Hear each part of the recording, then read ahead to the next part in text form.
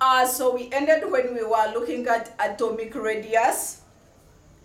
And when we say atomic radius, from the normal English words, what would come into your mind? We know that atomic, that is comes from atom, and an atom is the simplest form of an element. Then radius is half the diameter. Radius is half the diameter, which means when we say atomic, from the, remember when we drew the illustration of the energy levels in an atom, this is one atom, then we are saying the radius.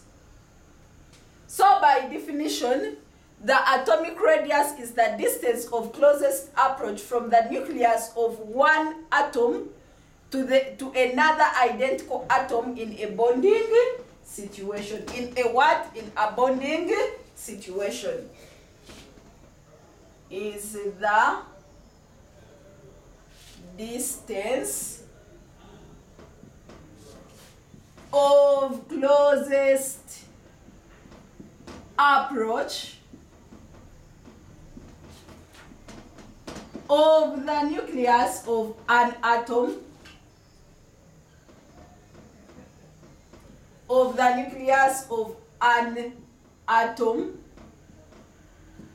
to another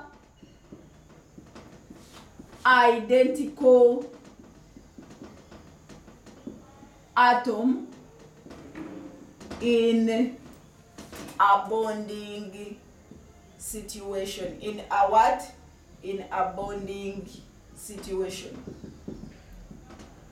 So if we are to break down our definition, that the distance of closest, which means there has to be closer movement of the nucleus of an atom. So the nucleus of one atom and then to another identical means the same.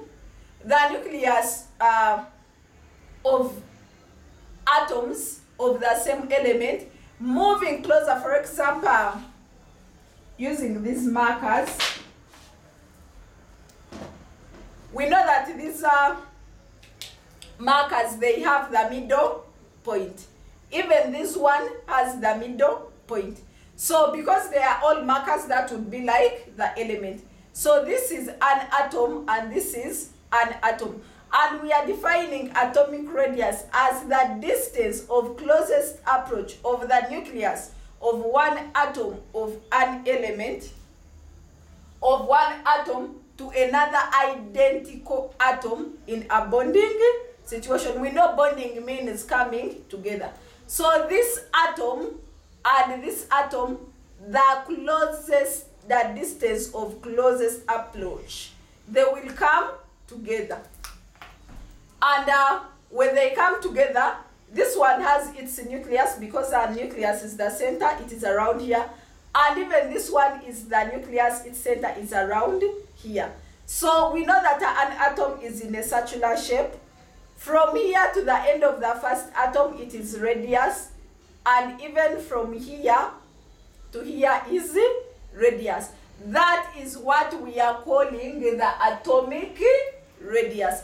The distance of closest approach of the nucleus. For example, if this is our atom, the distance of closest approach would be this one from this atom. If this is atom A, and if this is atom B, its distance of closest approach would be from here to here. And remember, we are saying that because I've joined them because we are saying in a bonding situation. In a what? In a bonding situation. The two atoms have to come together. And this definition takes in the component of identical. It is saying that these atoms have to be of the same element. Then the other definition would be atomic radius is half the internuclear distance. Atomic radius is half the internuclear distance between two identical atoms. is half the internuclear distance between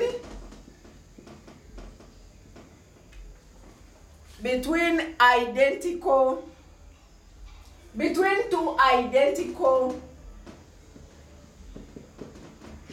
atoms in a bonding situation. That is the other way how we would find the atomic radius, is half the internuclear distance, because we know that a radius is half the diameter. And when we say that internuclear distance, we mean this is the nucleus and then this is the nucleus. The interdistance, the distance between the two different nucleuses, this one is the one we would refer to as the internuclear distance. And then it is saying that half, so which means from here to here, then divided by 2 if we want to get the atomic radius.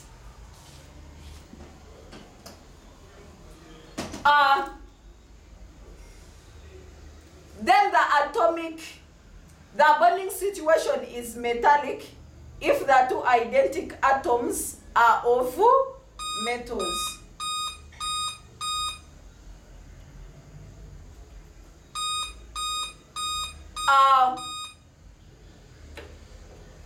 The bonding situation is metallic